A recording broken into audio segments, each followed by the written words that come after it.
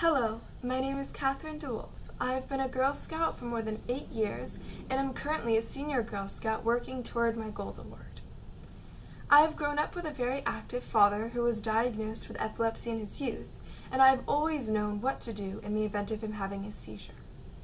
Many of my friends know nothing about epilepsy, let alone what to do if someone has a seizure. In fact, some of my peers have family members with epilepsy, yet have never had the access to the sort of information that might help them support someone with the disorder.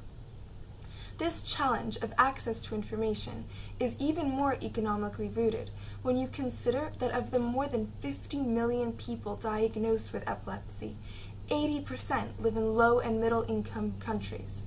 I felt something needed to be done to bridge this gap. I decided to find ways to make relevant information globally accessible and equally actionable. This meant lots of research, lots of conversations with medical professionals, social workers, activists, patients, family members, and friends. It meant distilling everything onto platforms, channels, and formats that would prove most useful to specific groups.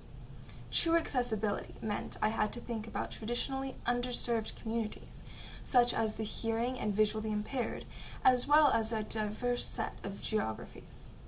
In addition to live workshops and presentations, I've posted the resources on the internet, enabling closed captioning and instant subtitles in more than 60 languages. I conducted all interviews with the visually impaired in mind, making sure that content did not prevent full comprehension. I also measured this by checking with a professional in the audio description industry. Even in these challenging times, I was able to research and connect with a diverse group of epilepsy experts from all over the country. The challenges that have presented themselves during this project have taught me many skills that I can use for the rest of my life. I have also already arranged for several social media influencers and organizations to share my materials on their platforms to keep the messaging alive and give it an even wider spread. While the saying that knowledge is power certainly applies here, the greatest power is always realized when we share that knowledge with others in ways that empower and inspire them to become leaders themselves. Please watch my main epilepsy informational video or the Ask an Expert mini-series with pediatric neurologist Dr. Lila Warden.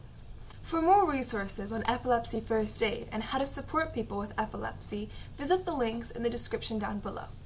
Thank you.